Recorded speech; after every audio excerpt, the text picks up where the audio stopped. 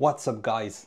If you're like me and you like to tinker around with complex systems, you might want to do research on Active Directory. If you are interested in Active Directory, you might know how the LDAP works. The LDAP is basically a catalog which holds users, groups, and a lot of objects of Active Directory inside the Windows server.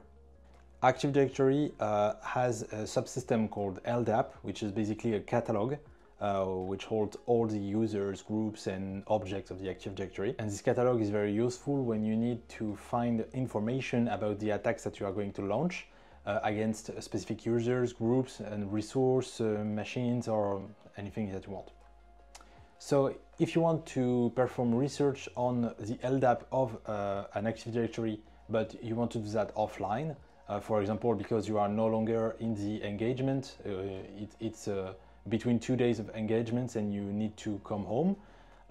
If you want an alternative to Bluedown and if just you want to play around with another LDAP format, I wrote a tool which is called ldap2json, which allows you to dump a whole LDAP into one big JSON file with all its users, properties, and all the objects with the object tree of the original LDAP.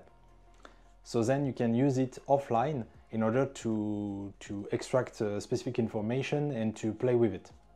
So the first thing you need to do is to go in GitHub and on github.com/podarius/ldap2json.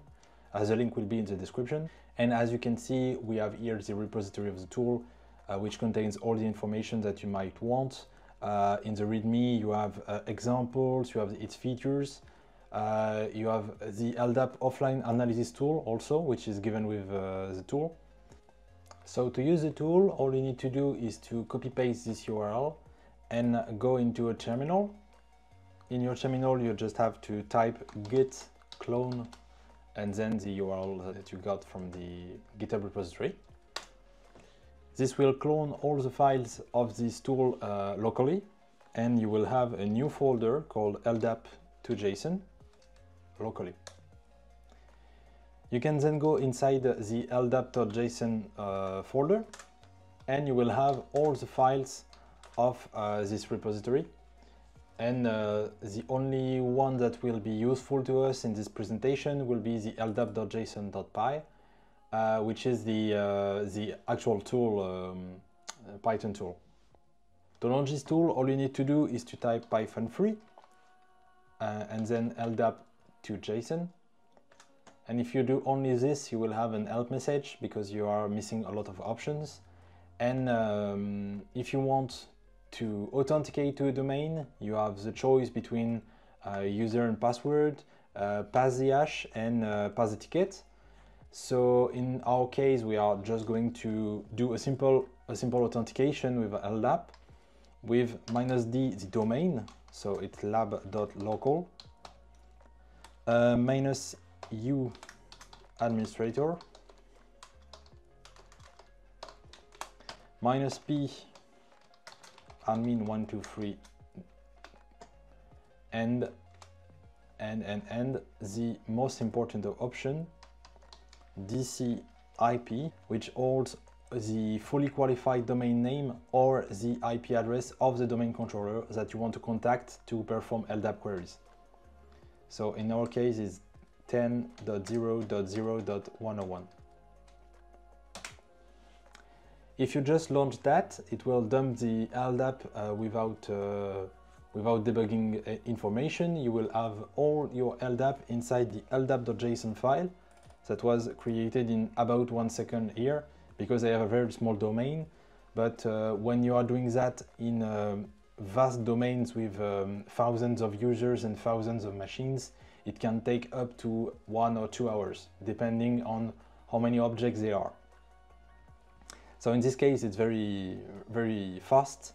And if we look at the content of the ldap.json, as we can see, we have all the objects with the anti-security descriptor, which will be part of another video that I will publish later. But we also have like advanced fields that are not shown by default, like the anti-security descriptor. and you have all the objects that all the properties of the objects that you would expect in a traditional LDAP. So now that you have your ldap2json file offline, you can write your own tools in order to analyze it. You can parse it with GQ, for example, if you are in a parse terminal. And if you want, there is a small analysis tool which is packaged inside this repository, which is called analysis.py. You can just do python-free analysis.py and -f for the ldap.json file that you dumped. ldap.json.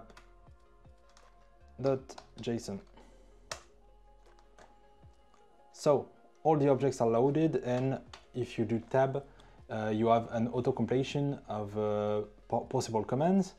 And for example, if you want to do object by property value, you will search on all the objects that have one property with the value that you will give. For example, I want to find an object which its value, one of its value has the value administrator. I will find the distinguished name of the administrator account, which holds 3 properties with the value administrator, which are CNAME, name, and some account name. Thank you for following this video. I hope it was interesting to you, and if you are interested in more content like this, please hit the subscribe button, and see you soon.